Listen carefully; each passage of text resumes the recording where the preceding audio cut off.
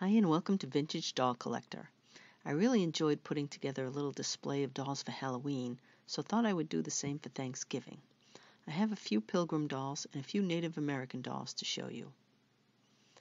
Here's Pilgrim Barbie from the American Stories collection, dated 1994. I haven't decided whether to take her out of the box or keep her in it, so for now she's still in the box. She has the superstar face mold. Her dress is dark red and made of velveteen. The bodice with the bows and ruffles is too fancy, but Mattel probably felt they had to jazz it up a little to make it more attractive. I should point out that it's not just Barbie. Actually, none of my Thanksgiving dolls are wearing historically accurate costumes. The Pilgrims actually probably wore wool most of the time, although they may have had linen clothing as well. They didn't have access to cotton in those days. This wooden doll is 8.5 inches tall.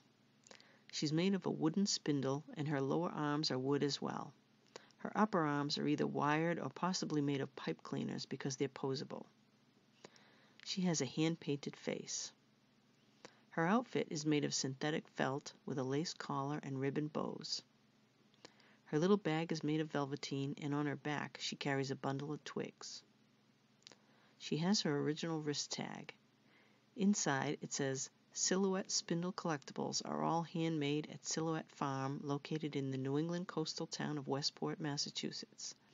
And she's signed by the artist on the back, M. Michaud 1990. I've seen a few other dolls by this artist on eBay, and the listing said they were purchased at Sturbridge Village, which is a living history museum in Sturbridge, Mass. Here's a Ginny Pilgrim doll from the 1960s. She was made toward the end of the original Vogue era, before the company was sold and production was moved overseas. She's all vinyl, with rooted dark blonde hair and sleep eyes. She's dressed in a very simple, basic pilgrim style. Her dress is dark blue cotton with a white cotton shawl and apron. Her petticoat underneath has synthetic eyelet trim, and she's also got nylon panties, cotton knit tights, and black vinyl shoes. This pilgrim lady is all cloth with a molded mask face. I believe she was made in the 1930s or 40s. She's got beautiful hand-painted features and a mohair wig. Her dress is made of gray sateen with a long matching cape.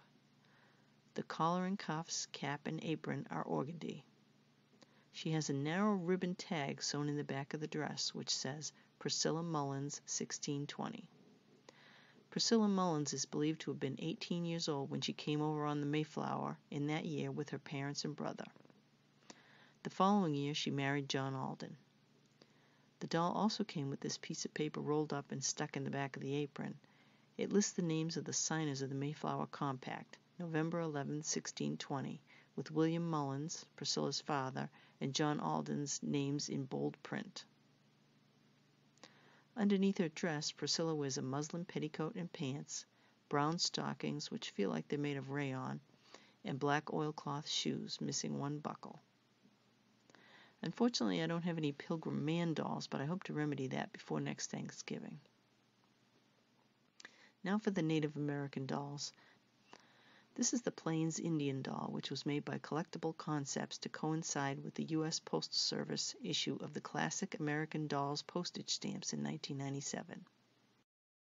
This is what the antique doll on the stamp looked like. The reproduction doll, if you can call it that, doesn't look anything like the antique one. She's 13 inches tall, made of synthetic fabric with acrylic yarn braids, but has a lot of really nice beading. Here's the back. This 18.5-inch cloth doll is Hiawatha, made from a Bucilla stuffed toys kit, probably from the 1930s or 40s. He has embroidered features and wool yarn hair. He's made of cotton, tinted at his head and arms and the whites of his eyes. His cotton clothing is tinted with the border design on his tunic and moccasins, accented with embroidery floss and wool yarn stitches and fringe.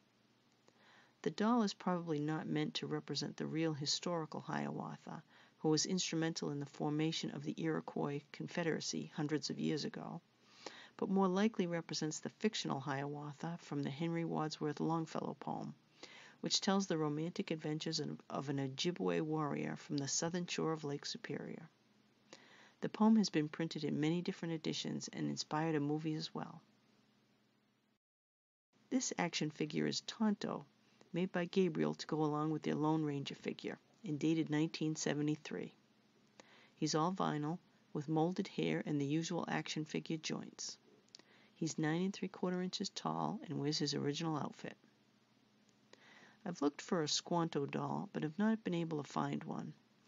Squanto, whose real name was Tisquantum, was the last surviving member of the Patuxet tribe, who saved the Pilgrims at Plymouth from starvation by giving them food and teaching them about growing corn and other Native American crops. If I can't find a Squanto doll, I'm thinking of maybe redressing Tonto to more accurately reflect the clothing that Squanto might have worn. Here's my favorite Native American doll, and the only one who represents a member of a tribe from New England. Not sure why her tag says Jamestown Settlement on it, though. She's Weedamoo, and like one of my Pilgrim ladies, was also made by Mary Michaud of Silhouette Doll Company. She's made of wood with a hand-painted face and is 11 1/2 inches tall.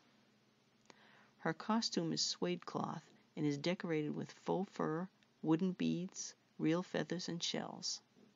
She has a wooden mortar and pestle for grinding corn. She's signed on the bottom of the base and dated 2006. The real Weedamoo was sachem of the Pocasset tribe, as her father had been before her. She was born about 1635 in what is now Rhode Island. Weedamoo had 5 husbands, one of whom was the eldest son of Massasoit, who participated in the first Thanksgiving with the Pilgrims. Weedamoo's adolescent life was made into a children's historical novel in the Royal Diaries series entitled Weedamoo, Heart of the Pocasset. I hope you all have a wonderful Thanksgiving. This year, in addition to my other blessings, I'm also thankful for all my YouTube viewers who have watched and subscribed to my channel. I really appreciate your support. Thanks for watching, and see you next time.